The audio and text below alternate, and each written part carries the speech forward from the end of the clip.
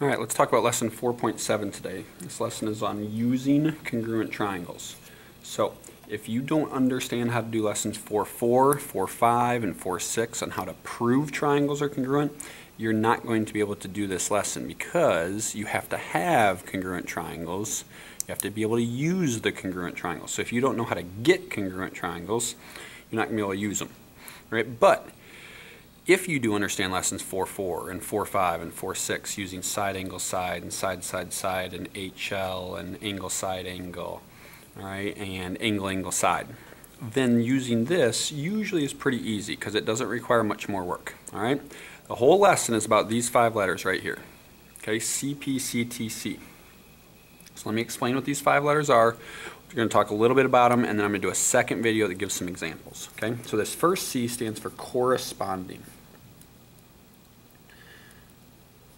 And that's the first C, corresponding. P stands for parts, corresponding parts of. Now, we don't really have an O up here. It's kind of like when we say USA, United States of America. We don't say USOA. Okay, so this little word doesn't get something in there. But the next C, congruent. Okay, corresponding parts of congruent. Now the T, triangles. Now we have another little word that doesn't get a letter, R. Corresponding parts of congruent triangles are congruent.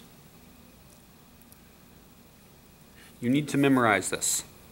This is going to show up on your quiz, it's going to show up on your test, it's going to show up on your midterm, it's going to show up in proofs for lots of the rest of the chapters. It's going to show up on your final exam probably. You need to know these letters stand for this.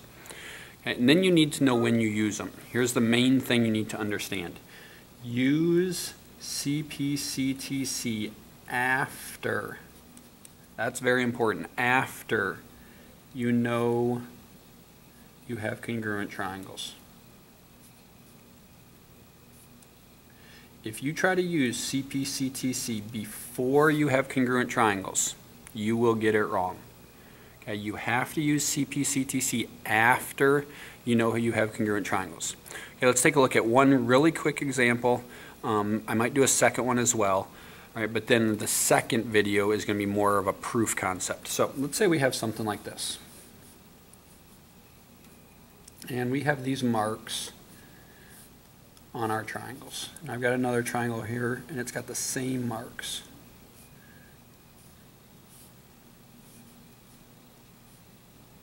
Okay? Now we know that these two triangles are congruent because of side, side, side. This is what we learned back in lesson 4.4 and 4.5 and 4.6. So we would say something like this. Triangle ABC is congruent to triangle. Now we got to get the order right. Remember, the order is important. So if I said ABC, I traveled down the 2 marked side and then the 1 marked, so I got to go Y, Z, X. And that was because of the side, side, side congruence postulate. Right, now, Cpctc is the next thing we use. So we already knew all the sides were congruent. What we don't know is we don't know anything about the angles. Cpctc helps us there.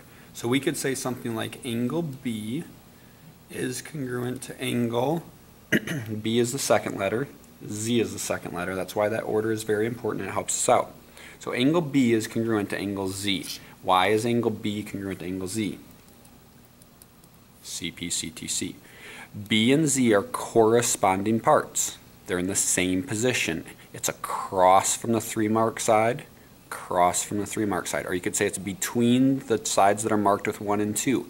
It's between the sides that are marked with 1 and 2. All right? So B and Z are corresponding.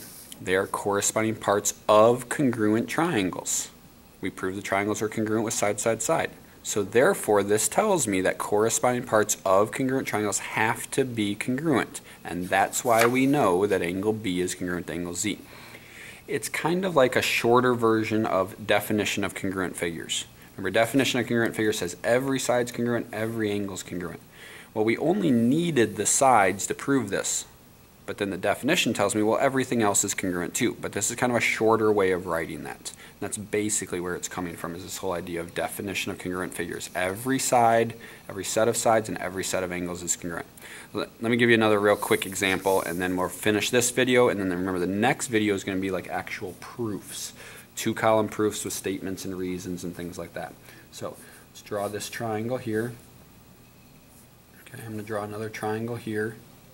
And I'm going to tell you that this angle is congruent to that angle, and that angle is congruent to that angle. Let me get some letters, M, N, O, P.